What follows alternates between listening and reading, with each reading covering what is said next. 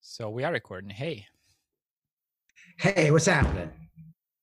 A lot of shit. My brother just texted me today. He started listening to the conversation we did last time around, and he found it funny that like the very beginning of that conversation is you saying, you know, hey, from crazy America to you in crazy Russia. I think America is even crazier right now than Russia. And right after we taped that conversation, what happened is Navalny, the guy who was poisoned by the secret services, went into a coma in Siberia, then went to Germany, was transported to Germany to get better. By the way, that we have this like psychedelic aspect to these conversations. There are some psychedelic experiences that he reported as he was getting out of the coma that I found interesting.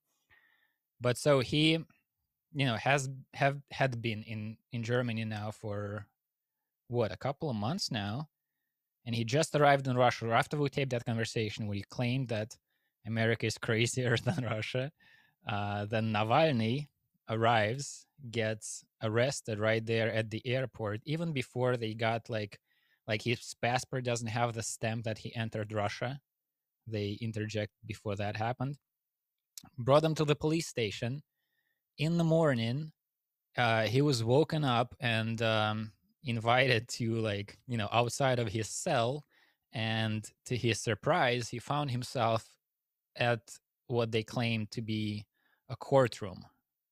This has never happened before, so as far as I understand, in Russia, I've never seen anything like that, where like you're supposed to get from the police station to an actual courtroom, and then there's a trial. They moved the court to the police station to speed it all up and to make sure that no extra people are present, like as few journalists as possible.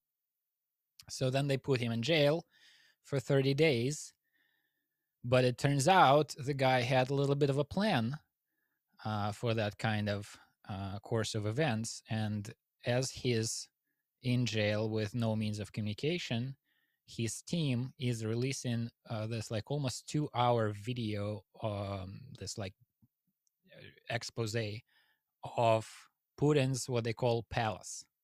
There's this huge territory and a bunch of buildings, and one of them is like palace-looking building. And they've made, this is not really news, like there've been reports about this thing. There's this secret building, but these guys managed to get blueprints of the place with all the furniture listed, and they contacted the furniture makers to get like photos of the furniture, and they got some photos of the place. So they ended up hiring somebody to produce a 3D visualization of the place, and they show all of the rooms that Putin has in his palace, which include a theater, 2-story theater, a place to smoke hookah with a stripper pole. There's something that's called mud room, like a room for mud. Maybe your mud wrestling. It's next to like spa activities, so maybe something like you.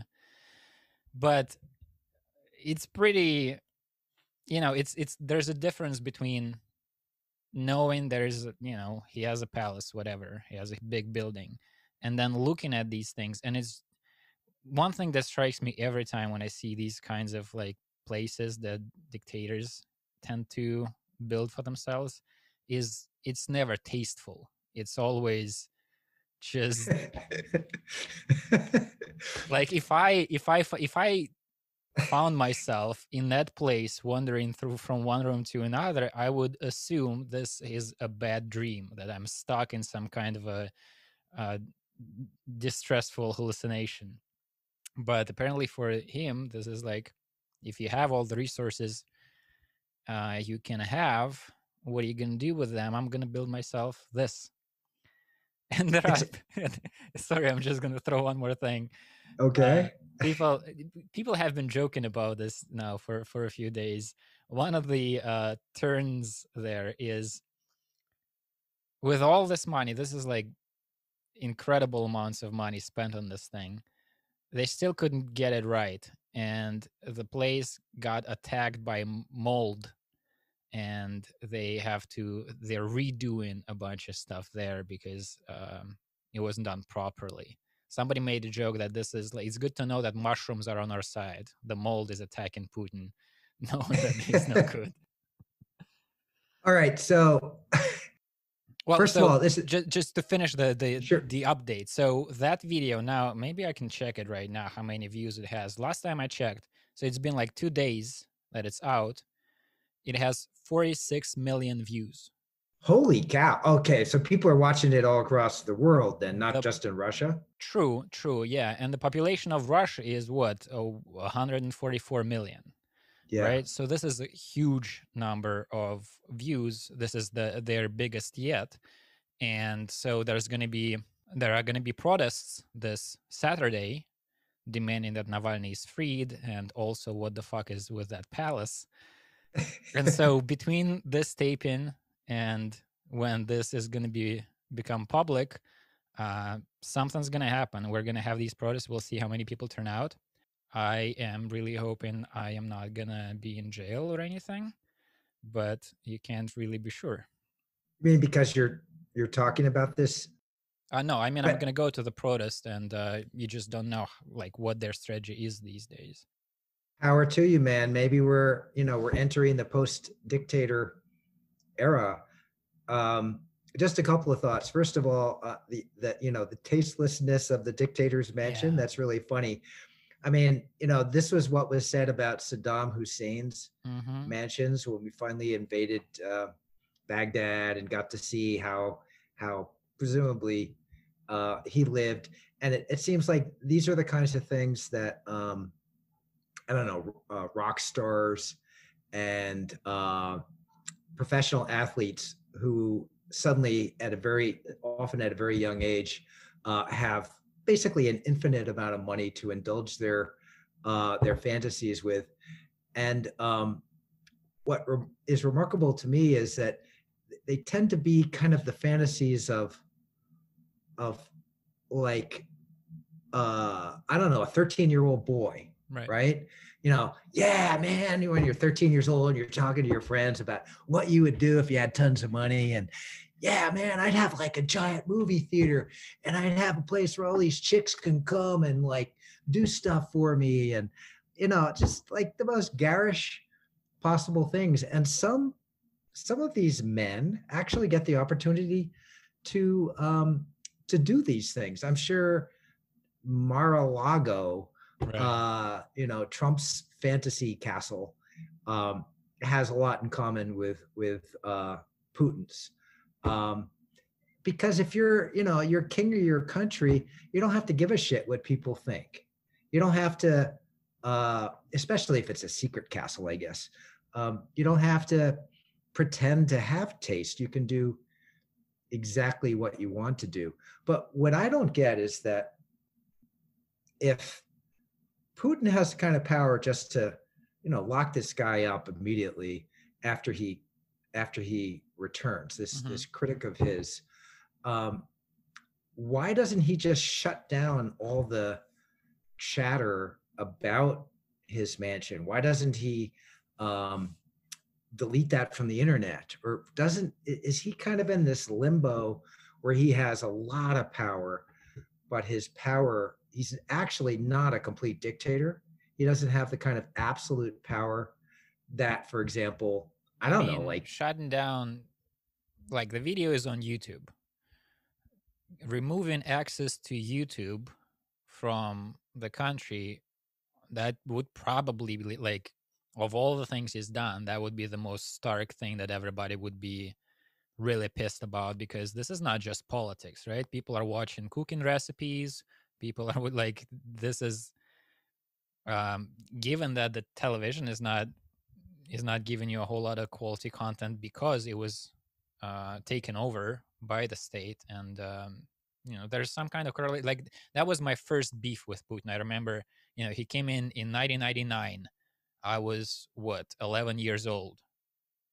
Does that make sense? Yeah.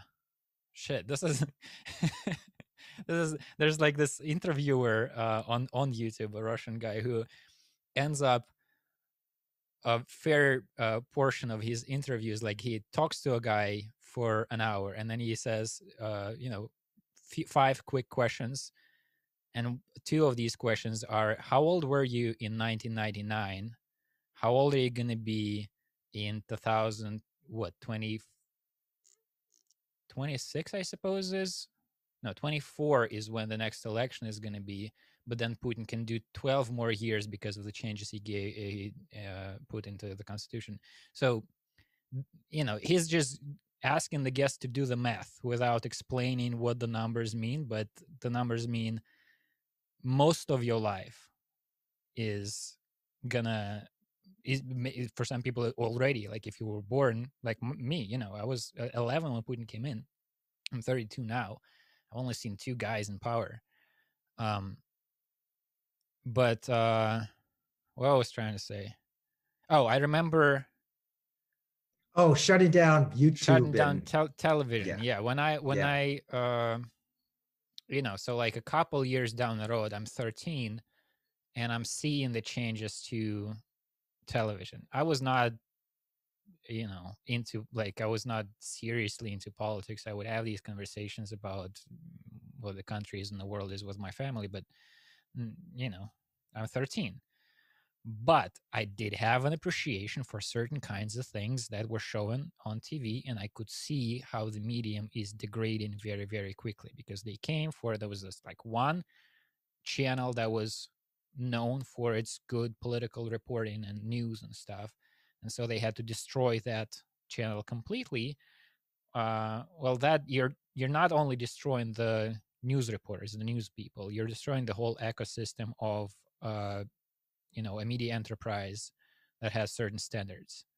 And so you see a few iterations of that. And so with politics, humor and music and all these other things fell by the wayside as well, because you're destroying the whole thing. And so that was my first, like, I remember having these conversations with people where people would have arguments about whether, like, well, what's your problem with Putin? I would say, honestly, it's kind of petty, but I like good music and I can't get good music on my TV anymore. So now with this thing, it's one thing to like destroy a magazine or a newspaper that's not widely read anyway. This is like, he's done that many times. But to take away YouTube, to take away this very concrete way of sharing information, of getting different kinds of shit, like, people Google guides on how to hammer a nail in, and and if you take that away, that's going to be a very serious, very big step towards Soviet like censorship in 21st century, and that would be just a hard thing to pull off. So it's again, your country always mystifies me. You're not alone. Putin is certainly one of the the iconic strongmen of the world, but he doesn't. For example, you're saying he can't do the kinds of things that are done in China. China has the Chinese government has absolute control over internet access. At least that's my understanding. And I guess I can say this. I have Chinese colleagues, still have family back in China, and they couldn't come on. They couldn't talk about China the way we're talking about Russia right now, or they would get in trouble, and bad things might happen to them. Bad things might happen to the people who are their loved ones who are still back in the country. So Putin, is a bully. He's a real tough guy. He certainly knows how to wield the levers of power, but there is a kind of free press in Russia. There are still some democratic norms that are sort of nominally followed, I guess. So it's maybe what we would have in this country if Trump had been more intelligent and more competent. Where he, and because Trump was obviously very powerful, but he couldn't win the election, and then he couldn't pull off a decent coup because he's Right. just, he's a numbskull when it comes down to it. He couldn't organize it. If Putin wanted to organize an insurrection, he would do a good job of it, but he doesn't have to. Well, I guess that I'm not sure of. This is one of the things that is really interesting about this moment with this movie that I just talked about the palace being released, and then the previous thing that Navalny did, which was very powerful too, was other people started the investigation. He got into it kind of at the end, but people investigated the assassination attempt, right? What landed him in that coma. And he released a video where they present this investigation, like we know the names of the people who did it. And that was powerful enough because the powerful thing there is they are not very competent, right? We have this image of Putin being on top of things, and then he is a representative of KGB, then FSB, the secret services, these people who are really on top of shit, and you don't want to mess with them. They're these James Bond type characters. And then what Navalny showed in this investigation, they're like, for example, there's one guy in this team of people who were following him for years, and he claims, based on this investigation, is there were several attempts to kill him with this poison. Is just a couple of previous ones. The dose was so low that it didn't really do much. And this last one was strong enough to land him in a coma, but not to kill. So he's showing, he's exposing this thing that's lasted for years of them following him and plotting this. And there's one guy on the team who keeps turning his phone on in the cities in the middle of this operation. You're not supposed to be turning your cell phone on because that can be tracked. And he's like, there's like multiple times in his rendition of the stories, like, and so then we don't know where they are, but then our good friend Alexandrov turns on his phone for just a minute, and that's enough to place them here on this map. And so this is not a very competent Secret Service person. This is somebody who can't help but check his messages. They do a fair amount of their communication on usual phones instead of what they're supposed to be using, like these protected, encrypted phones given to them by the place of their work.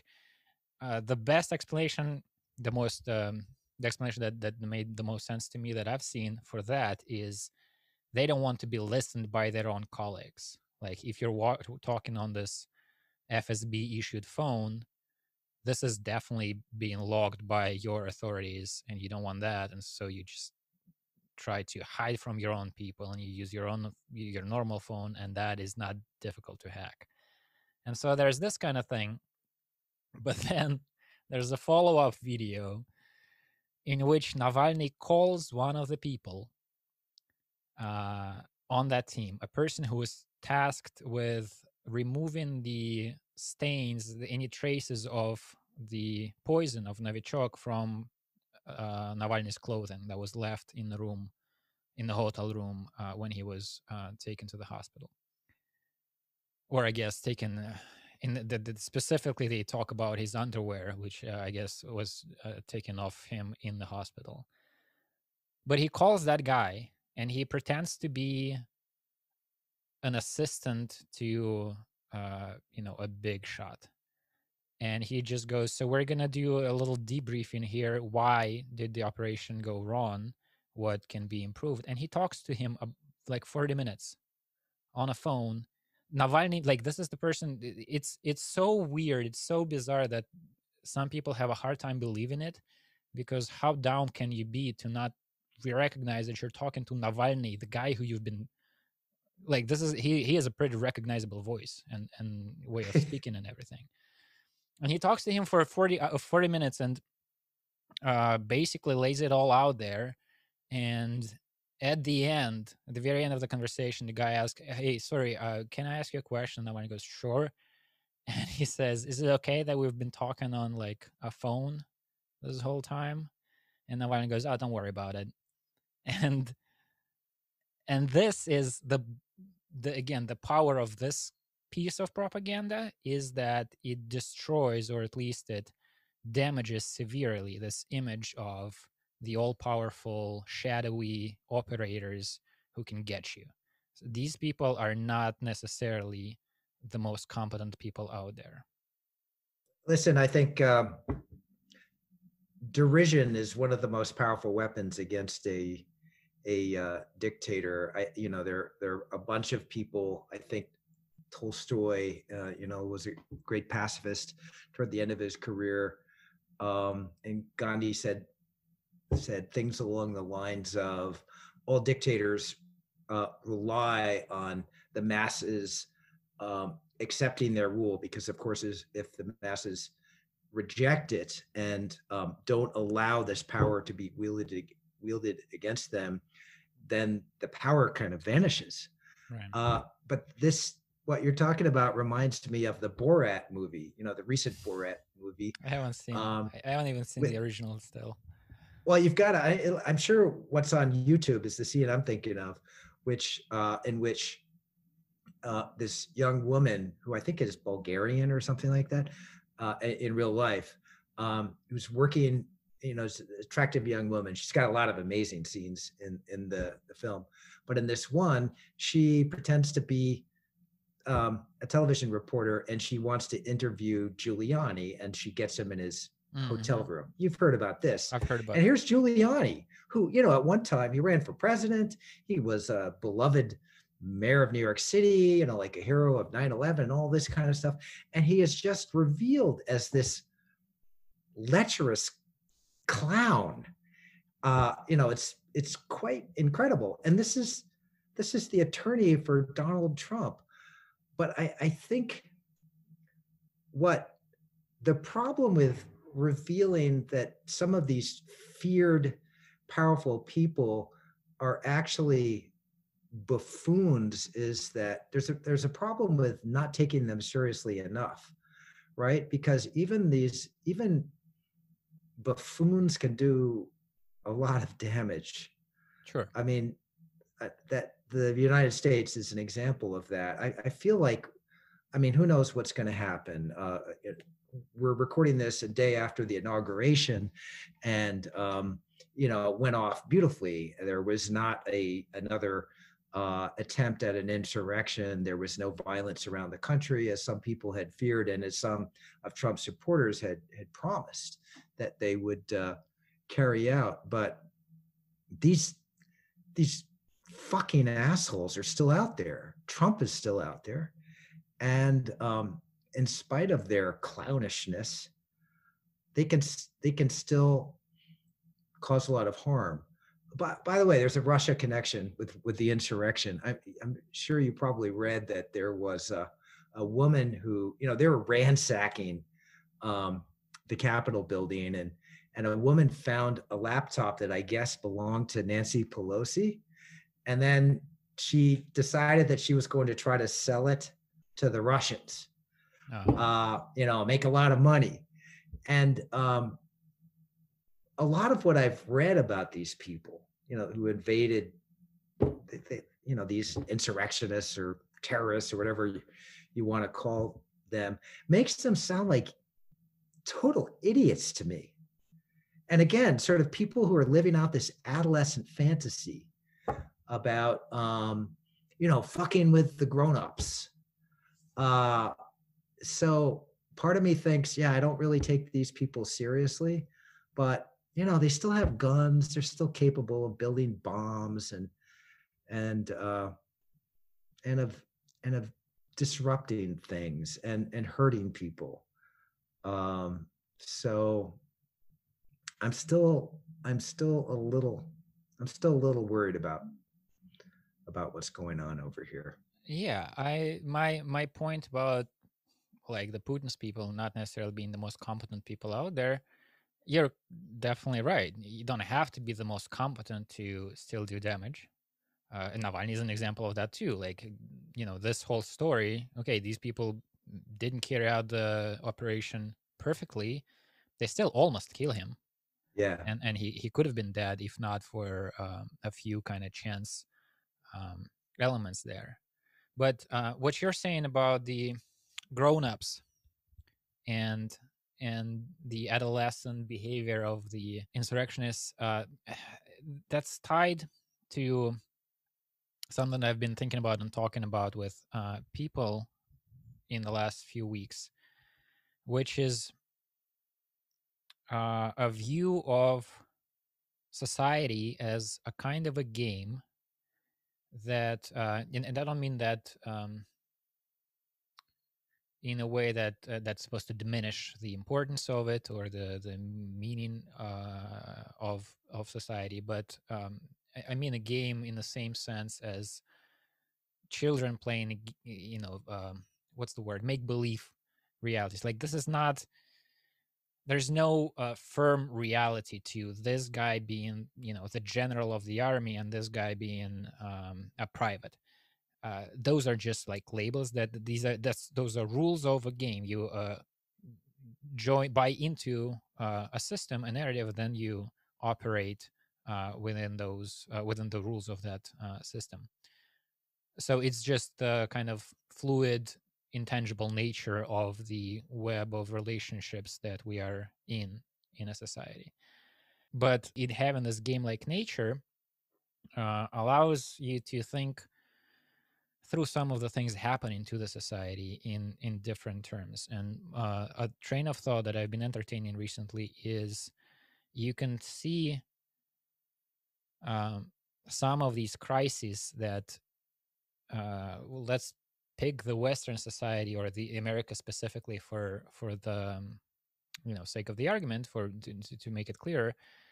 But you can apply it to other places. Russia has its own situation in this regard. You can see these crises that the society finds itself in as a crisis of the game, a degradation of the game, as people being stuck in a game that they don't want to play anymore, and they don't know how to change the game, and they don't know how to stop playing. And when you find yourself in that situation, things start happening. So this is, I'm a little all over the place with this metaphor, but I think it's the lens through which you can see both these developments, like the whatever is happening with the whole gender part of our identity and relating to the world. There are a lot of people who are not happy with the traditional roles of a man and a woman, and they're looking for new ones, for something to replace those traditional roles with. I would argue that this is, in many cases, this is not about the physical reality of being male or female, because the way biology defines these two roles, the masculine and the feminine, within the human species, you can do a lot with being born a man. You can be, there are a million ways of being a man, but then the society can narrow it down for you and say, here's how you have to be if you're a man, here's how you have to be if you're a woman. And that can get suffocating, and then you might be looking for a way out. And like, I knew a girl at the time that I met her in Houston, who went through the transition. She was a teenager, angsty, unhappy with her life, depression, not feeling in her own skin.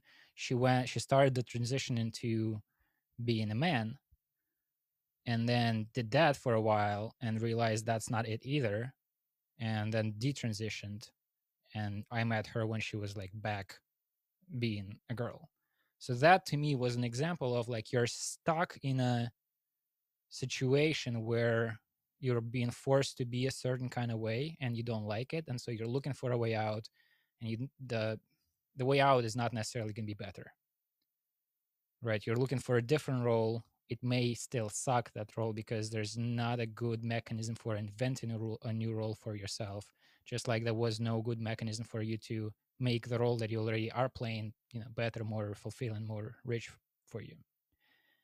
And so that kind of thing is happening in many different layers of society.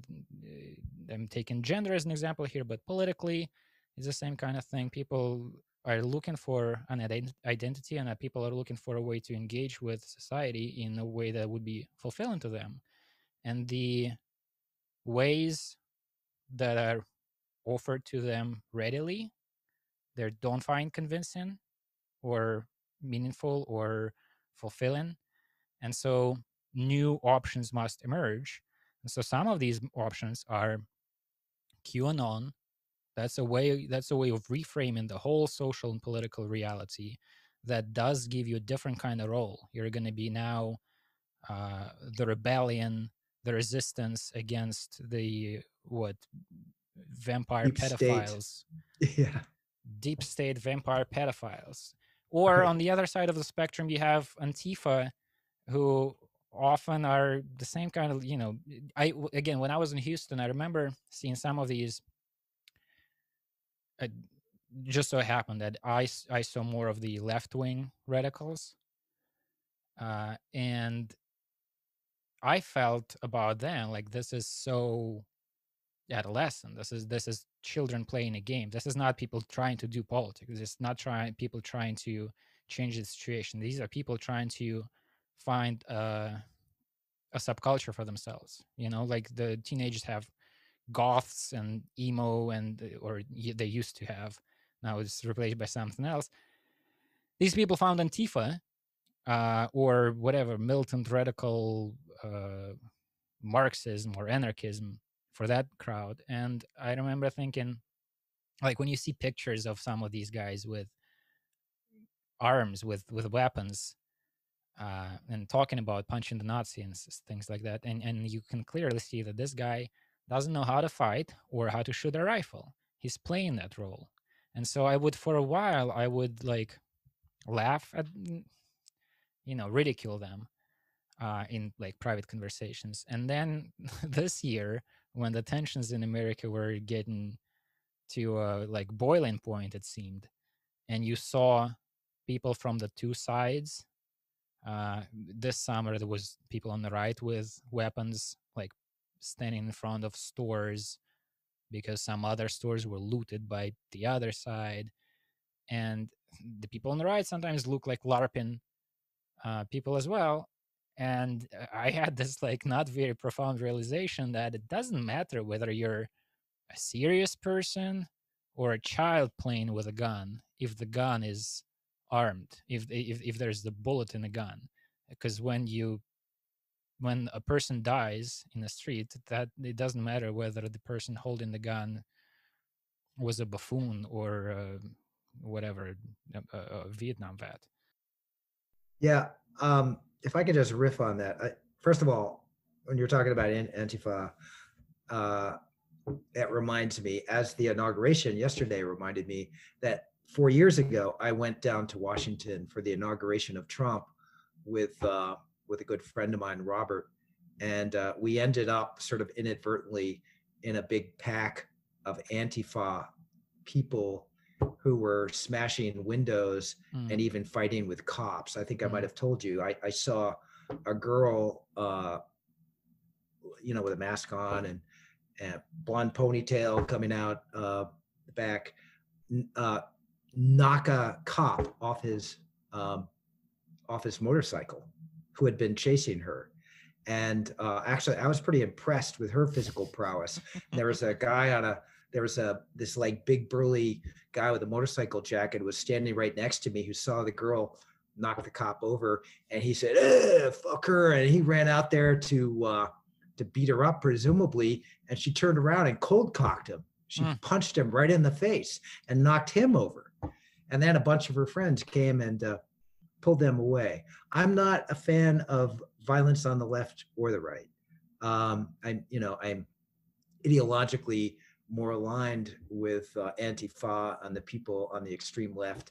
But I think what they have in common, you're right, is that I feel like they're living out childhood fantasies of, violent, a testing of their own fortitude in violent situations. Their willingness to take these extreme risks, which to me is childish. I mean, I see, and I treat all forms of violence in that way. I think violence, militarism, especially, are these primitive human behaviors. I'm hoping one day we will become enlightened enough to get past them once and for all. Just going back to what you were saying about the game of life, this is something I've thought about a lot. It seems to me that psychedelics and meditation, mystical experiences in general, can somehow elevate you from the game, from all the sort of busyness that we get embroiled in, some of which gets dangerous and intense, but it's still a game on some level, and you can rise above it. You look down on it and you feel a kind of affectionate contempt for it. You realize how silly it is.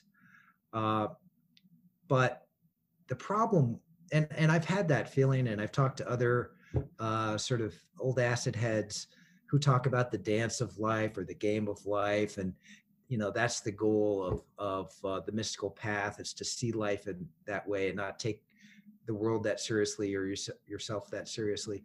The problem is that there's real misery and suffering in the world, and there is real injustice. And as you say, there are real people with real guns and bullets who actually cause death and harm out there. So as much as I've been tempted in my own life to sort of pull back and see everything as kind of just absurd, these silly humans, look at them, they're so foolish, they take themselves so seriously. But I have to take things seriously. It's the biggest problem I have with some kinds of mysticism, that they say, and I think, there's some truth to this, which is what makes it powerful and insidious. They say that whatever role you're playing in life or think you're playing, it's not real. That's not real. All the constructions of your culture, our sex roles, whatever caste we happen to find ourselves in, our relationship to the structures of power in our society, none of that is real. All right, but and I think there's some truth to that, and yet, I mean, as long as people suffer, it's morally irresponsible to pull back too much from the world and call it all a game. Well, I don't think the meaning and importance of this thing we're calling a game in this conversation is at odds with it being a game in that sense. I mean, like, if you go to a theater play and there's the greatest actor of your time is playing Hamlet, the actor is aware he's not actually Hamlet, and the audience is aware he's not actually Hamlet, but it can be a profound experience, can be moving and difficult and important for all people present. The metaphor that I keep coming back to is this, like, childlike, is I try to remember how it was, what it was like when I was 5, and I would spend the day outside with my friends, and we would come up with games. Some of these games, fixed rules, like soccer. Some of these games are, let's invent a reality for the next 5 hours and play with it. And that kind of situation is, we are all aware that we're making it up as we go along, that it is a game. But within that game, we developed friendship. We found out the character of each other. Somebody was a person who will stand by you, and somebody turned out to be a rat. There are different kinds of relationships that were formed, or knowledge about the world that was eliminated or acquired in those games. And what I keep coming back to is, if you find yourself in a game that sucks, in a game that causes suffering, which happened a lot at that playground, some of the kids were like Trump is today. Not very imaginative, but he's like, there were kids who basically would come up with games like, how about I'm gonna beat you up? Is that is that a game enough, playful enough for you? Or just a bully try to abuse other kids on that playground? And if you find yourself in a game that either somehow just ended up in a place like that, there are 5 kids playing this thing, none of them are happy, one of them is an asshole, and others are following along, there are a few things that you need to always keep in mind. It is a game, you don't have to play it. You need to be able to figure out how to say that and get out of that game. B, you can change the game, because oftentimes it is not as straightforward as this one asshole showed up and started just, he has a stick and he's hitting people in the head with it. Sometimes the game just evolved somehow to a place where it's not fun anymore. And you can either stop playing that game, or you can change the rules of the game. When these kinds of situations I'm talking about, where it's imaginative play, you can introduce a new dynamic to the interaction. And I think it's useful to think, it is useful for me, I think, to think about these two kind of things on different parts of the spectrum, right? There's something simple as children's play, where, it's made up in an hour and it's played for 2 hours, and then you do something else, and it's not very sophisticated or complicated, but it still has like real suffering happens in those games. Real friendships are formed. All of the richness of the human experience is there. That's why playing is so important for developing a child. And then on the other part of the extreme, you have something as complex as the human society, or like the American society. And in nature, those things are not very different. It is this like web of agreements and customs and cause and consequence, and you find yourself playing this role. It doesn't mean that you don't have responsibility to make sure suffering is not increased, or try to elevate the suffering that you encounter. It doesn't mean that you need to look down on people around you or yourself, getting so wrapped up in the game. But it is helpful to remember that this is something you can influence. This is not something that is like as real as, I don't know, the physical reality is also kind of sketchy sometimes, but you know what I mean? Okay, first of all,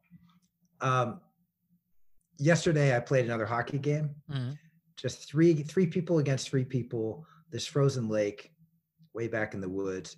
We started playing just as the sun went down, and then the sun goes down. There are clouds up in the sky, and all the clouds are aflame with sunlight for quite a while after the sun went down. So it's just spectacularly beautiful. Now, I'm a competitive asshole, so when I play the game, I want to win, and I get upset. So I'm happy when I score a goal or somebody on my team scores a goal, and I'm unhappy when my team gets scored on. And I realized that that's absurd for me to have anything else but pure joy just at the game. And I feel a lot of that, but sometimes I have to stand back and look around me, look at these old friends I've played with for so long, look at the sky and the trees and, you know, the beautiful black ice that we're playing on, and go, wow, this is just fucking great. I'm glad to be alive. So I'm playing this game which involves some stress, but it's overall, it's a joyful experience in spite of the stress.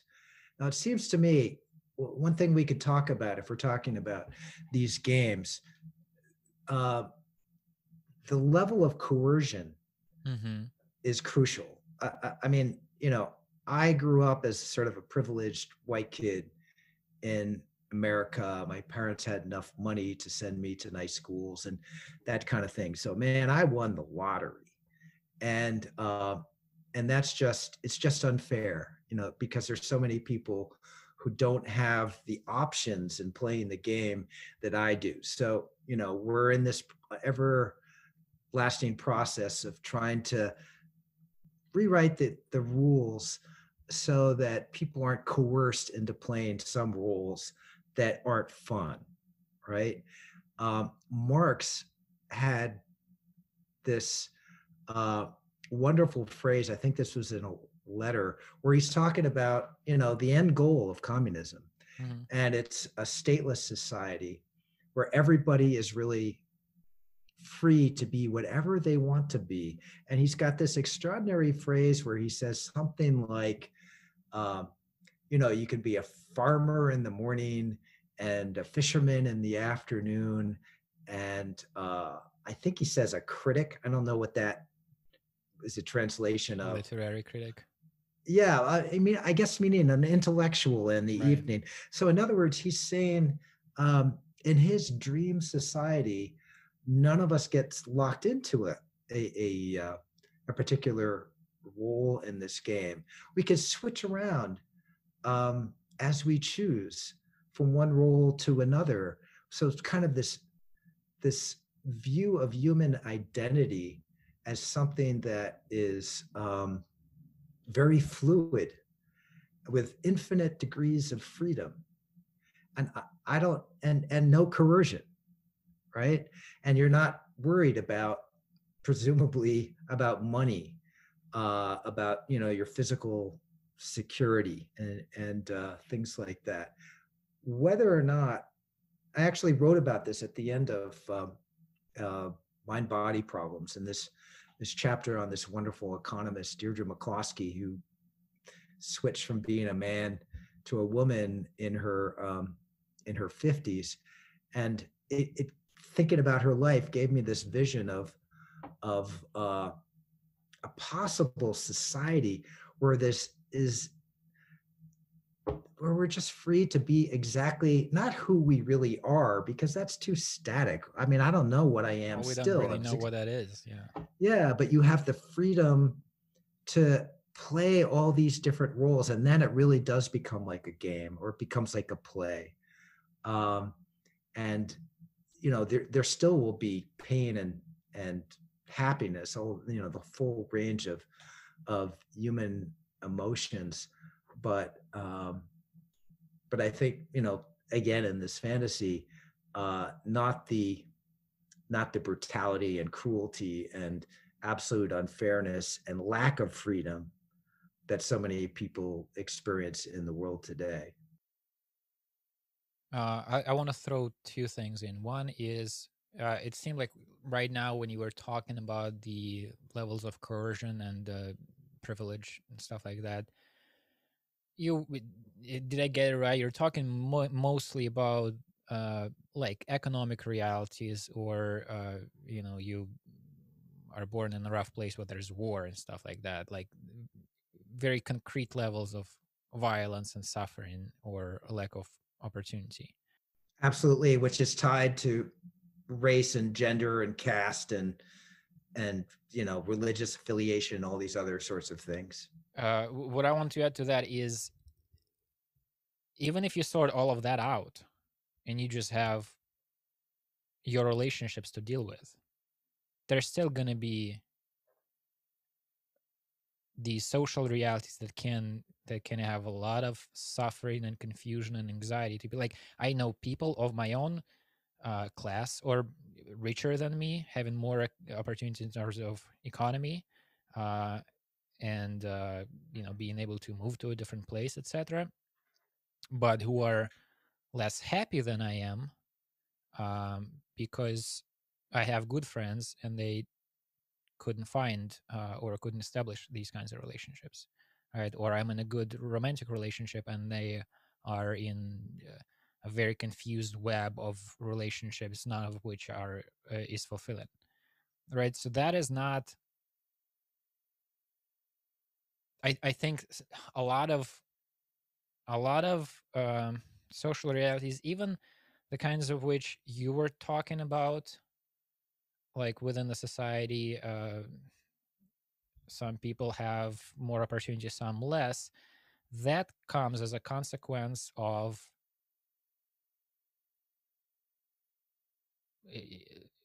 if your mother or father is a troubled person or an asshole, or they are in a bad relationship, that's gonna have profound effects on you. That is gonna, you being formed by that reality is gonna have consequences to people around you, and and so forth. So it's not as easy as, I mean, not that that's easy, but even if we did solve all of these material issues, and you imagine the society where everybody has basic income and you don't have to strive so much and just be what you want to be, that's not going to be easy. You have just like, again, you put a bunch of kids on a playground and they don't have to worry about food, they don't have to worry about work. They're 5, but some of them are closer to being an asshole than others, and the social interaction that's going to be established at that playground is not going to be without suffering, most likely. Right? Oh hell yeah! Here's, I mean, I wrote about this in Rational Mysticism. Buddhism, it seems to me, and a lot of the sort of mystical paths in general are these methods for supposedly avoiding heartbreak. Mm-hmm. I think Buddha correctly diagnosed desire and attachment as 2 of the main impediments to a kind of sustained happiness, right? To being sort of permanently in the state that I was trying to be in when I looked up from the hockey game and I'm looking at, the beautiful pink clouds against a blue sky after the sun has gone down, where you're going, wow, it's great to be alive, right? Yeah.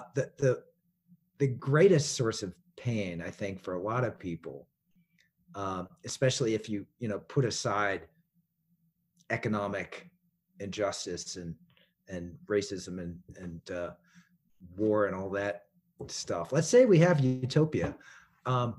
You can still fall in love with somebody who doesn't love you.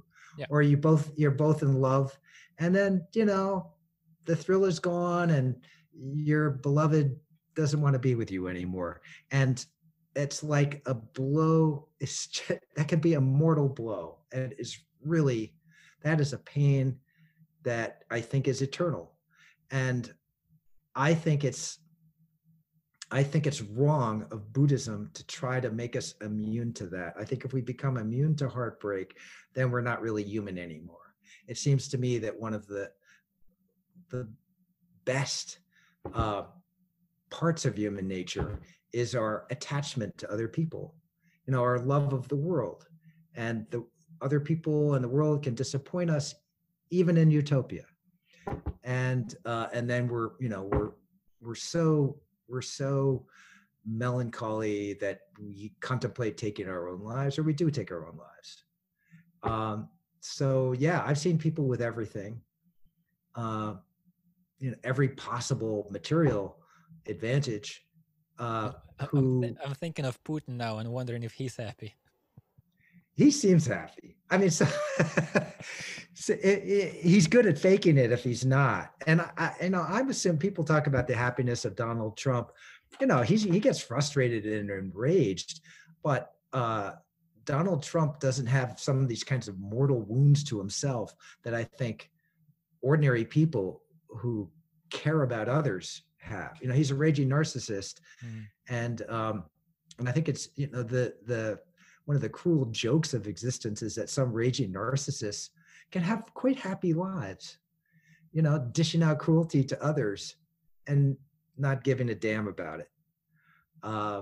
And one thing that you can never take away from Trump is that he became president of the United States. Yeah. You know, he was the most powerful man in the world for 4 years, right? So, you know, that's over, but he was still there. But I guess I'm trying to agree with you that the human condition always will be, you know, it will have its share of sorrow unless we try to design that out of ourselves. You know, we go beyond Buddhism and have techno enhancements to ourselves. We tweak our genes or have brain implants that allow us to experience just, you know, different gradations of mystical bliss instead of the full range from bliss to heartbreak to crushing despair, which I think I think and expect will and should be our fate for as long as we exist. I've been in what do you call those, states of consciousness, where there's nothing but, like, I'm thinking about a particular DMT trip where I found out, I guess the trip before that, that you can change the contents of the trip by applying a certain kind of effort and sound and movement and shit. And so I was experimenting with it, and I spent a lot of it mixing all of these different shades of experience: humor, sex, power, whatever. You just like add in things and going from one kind of, like, call it energy to another. And at one point I got what felt like the point of attention, the focal point in the body was getting up to the head or higher than that. And that was when that happened, the contents of the trip changed to just very calm bliss and clarity, and how you would imagine, I don't know, the one of the takes on the ultimate reality or whatever. And it was very nice there for a little while, and then I thought, I'm gonna go back. This is good, but there was some interesting shit happening on those other layers, and it just came to mind as you were talking about it. There's, I mean, sorrow and pain, not something that I seek, but not something that I see as meaningless in my own life. The other thing, two more things I want to throw in. One about QAnon, and with another is just a short comment. I've done a few conversations here on this channel about Scientology, and one of the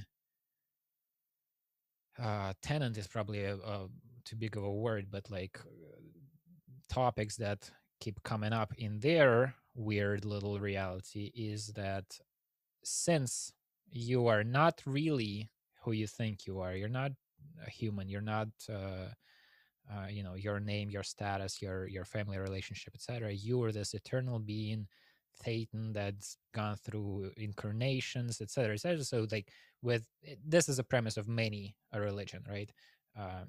There's an essence of you that has nothing to do with this little role you're playing in this lifetime.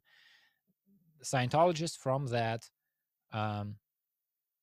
conclude that you should be free of all of this bullshit. It doesn't matter. Your family relationships don't matter. All of this stuff doesn't matter because it's not who you are. You need to find out who you are and then build your life out of that, on that premise. And somebody commented on one of these conversations that I had about Scientology with a critic of Scientology, Tony Ortega. Somebody commented saying, I think the guy was from India, and he said, this is a part of Hinduism too, that is all a game. These roles are not what you are.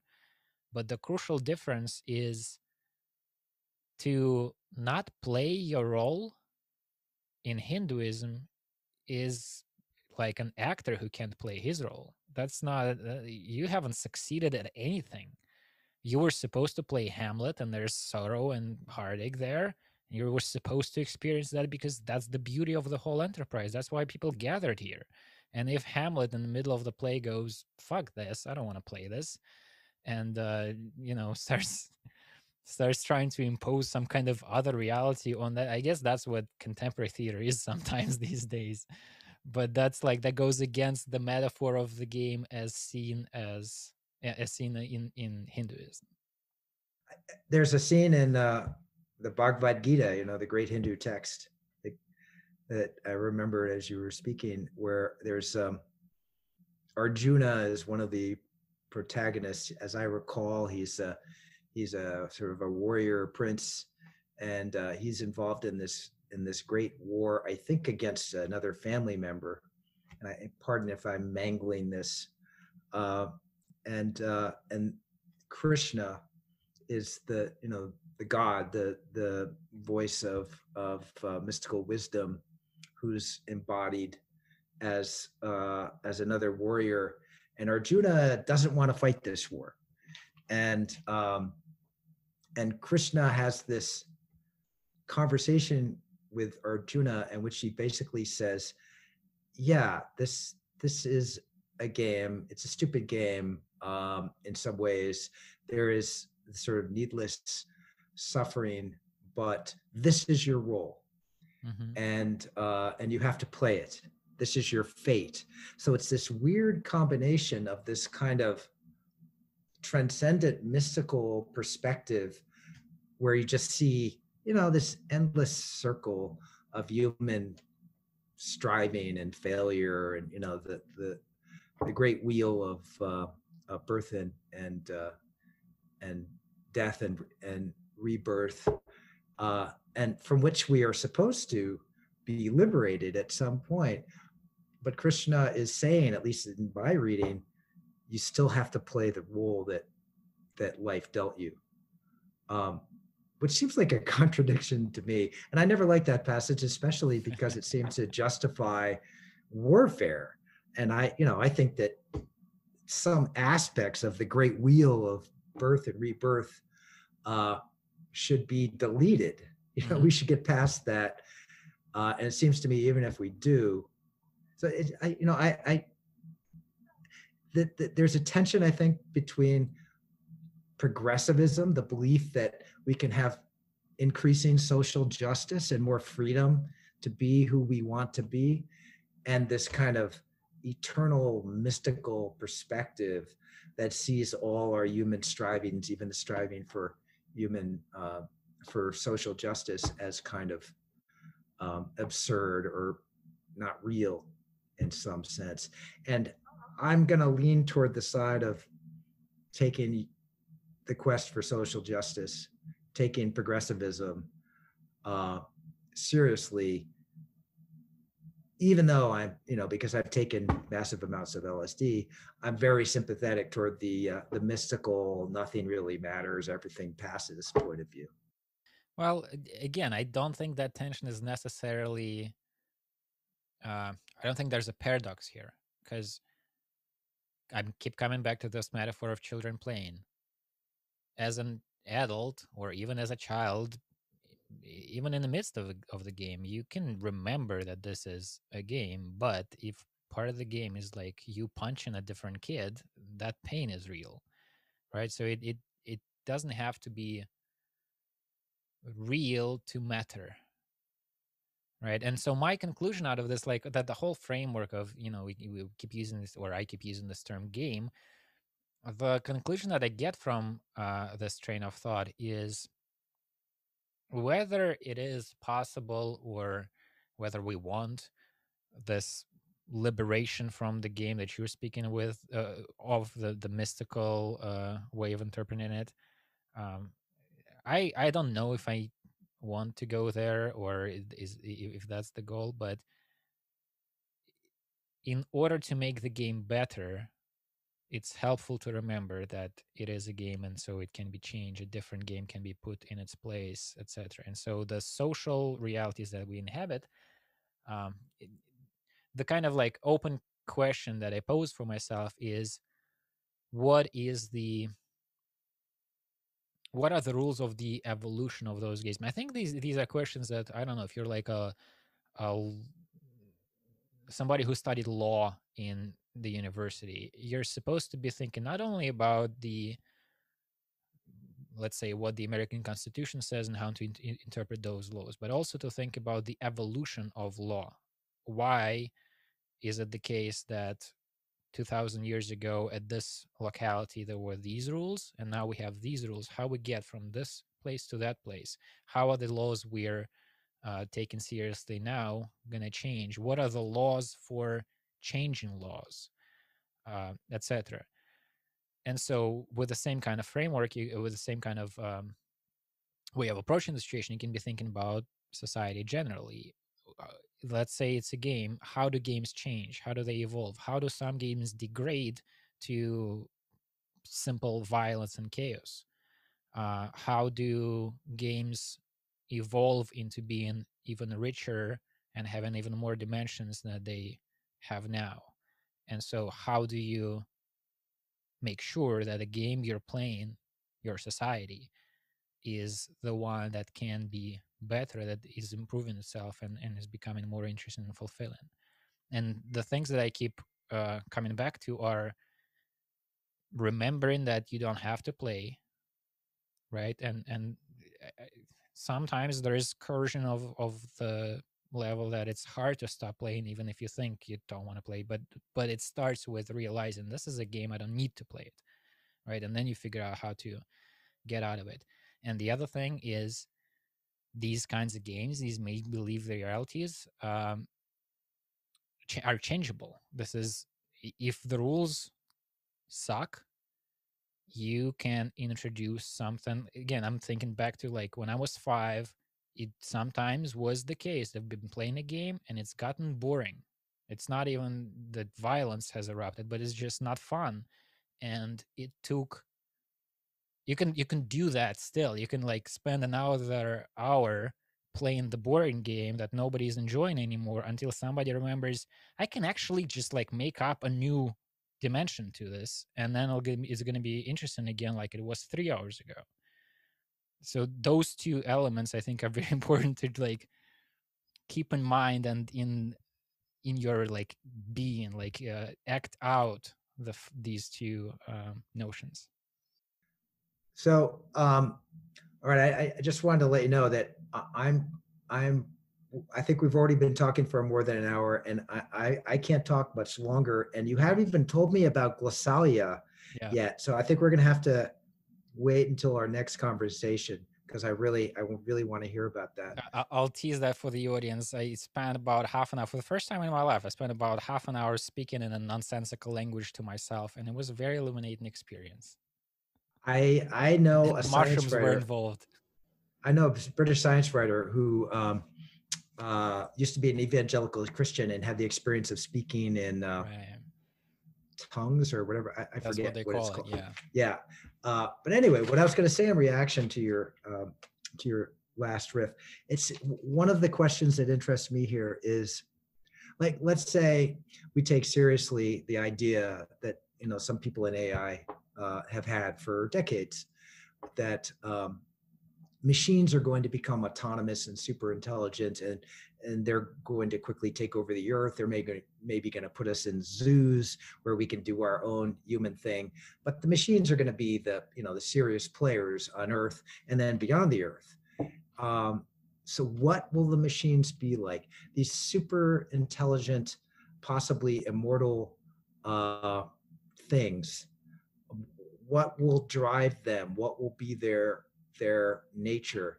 And what's always struck me about science fiction, and even the writings of various serious AI theorists, people who are into the singularity and that kind of stuff, is that they just assume that competition will be part of the game, that as the game has continued to be played, there will be competition, war, battles for supremacy, for power.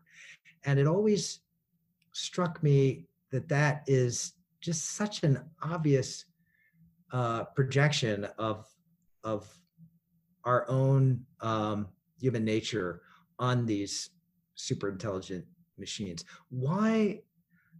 I mean, maybe we need competition for life to be interesting, but it seems to me that the super intelligent machines should be able to design the competition to maximize the fun and minimize the pain, so that it is kind of like me playing hockey with my friends, right? So we yeah, I want to win, I don't like to lose, but I love to play no matter what happens. Mm-hmm.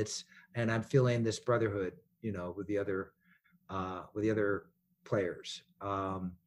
And we're all in this together, and we're all glad to be alive. That maybe the machines will have that they'll have competition just as a kind of a structure for their existence that makes it more dramatic and fun, but isn't the ridiculous kind of competition that we have now, where it's a zero-sum game and there are winners. For every person who wins, somebody else has lost. And I think it's possible for humans, even if we don't become super intelligent. That's always my thought about these AI ideas. Is like, I mean, we already have the situation that you're envisioning. What would it be if there was a conscious thing that we created, and then we already have this conscious thing that's in this process of figuring out what it like.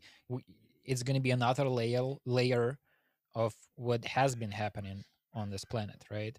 And so it seems to make sense to me that in order to envision or create a reality, this artificial reality with machines as the central characters, it would help to try to figure out what is happening already here in this reality that we've been studying for quite some time and still haven't figured out. It's going to be more of this.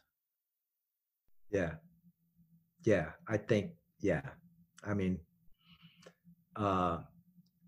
there's so much I would like to see before I die, while I'm still capable of even noticing what's going on in the world, the beginning of a world where where one of our problems is boredom or lack of drama, because some of our really serious problems have been solved. Uh, and to see how we deal with that existential crisis, the crisis of recognizing that, wow, life really is intrinsically meaningless, and once once everything is made fair and pretty good, then we still face this void that we have to fill. And so what are we going to do with that? But don't you think, I know you need to go soon, but just a quick follow-up, don't you think that some of the things we're seeing, like some of the people storming that Capitol building, are not economically deprived, and like some of the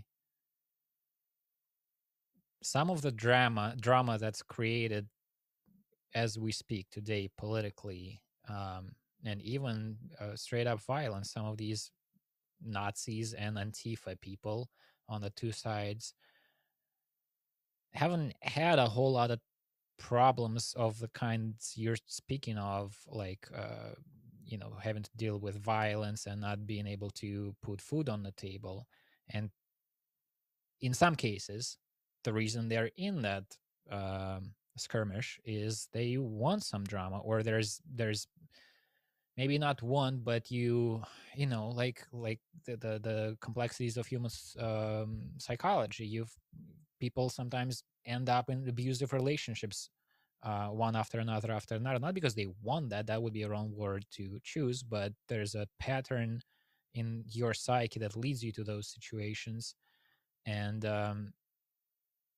don't you think that some of the drama that we're seeing now politically comes out of the fact that there's not a lot of straightforward drama of like having to hunt an animal to eat tomorrow? I fear that you're right. So back in the early 90s, there was this book, The End of History, by Francis Fukuyama, who I think Bob has talked to him on Bob Wright has talked to him on Blogging Heads TV. And, by end of history, he meant the end of the search for an optimal social organization. And it was between Soviet-style communism or socialism and American-style democracy plus capitalism. And Fukuyama said, this is shortly after, the Berlin Wall came down, well, we won. American way has won. So yay for us. And then at the end of his book, he says that he quotes a lot of Nietzsche. And he says that he fears that we won't, we're sort of in paradise and that we won't be happy with it. Because what we really need is, we need to be tested and we need to be, to earn respect. And so this kind of bland consumerism and freedom that America has given us won't be enough for us. And so we might create conflicts and wars basically to give ourselves something to do. Right. So I think that's kind of what you're saying here. And I'm hoping that this is just like a stage of growing up, that we'll have some backsliding as we cruise towards utopia. And we might start, some people won't want to grow up, and they'll join QAnon or the Proud Boys and do these ridiculous things. Or SDS, the Weathermen while I was growing up. Right. But, or even, I'll say Antifa, the violent wing of Antifa I see as kind of foolish and manufacturing drama. So yeah, that happens. I'm just hoping it's not going to prevent us from getting to where we need to go. Okay. Conversation to be continued. Next time we're going to figure out where we need to go. Yeah, man. I'm up for it. And you're going to talk about glossalia. Yeah. I think is that how you pronounce that word? I thought it was glossolalia. Oh yeah, I'm sure you're right. Yeah. But in making weird noises is what that is. Yeah, I had that problem with what's it called? I think the word is tinnitus, and I always said it as tintinitis because I don't know, for some reason I thought that was more evocative. I don't know what that word is. My English knowledge is limited. Tinnitus, what is that? It's like a ringing in your ears. Okay. Or I think it's actually pronounced tinnitus. However I pronounce it, I know it's always wrong. But it's basically sound in your ear that has no external source. That's an interesting definition. You can get a lot of that out of that. Yes. You can form mystical worldview with that thing at the center of it. Yeah. All right. Hearing something that's not there. Yep. Okay, man. I'll talk to you in a couple of weeks. 2 weeks. Okay.